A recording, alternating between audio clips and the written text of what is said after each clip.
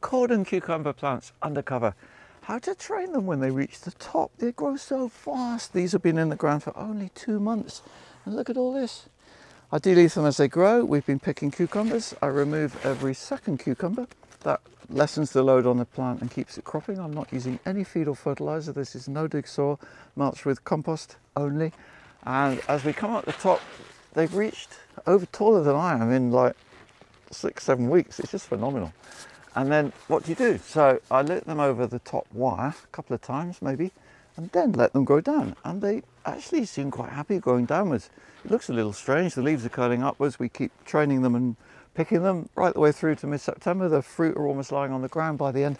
And then it's turning colder and darker and they finish their life. They've given their all through the summer. Wonderful plants.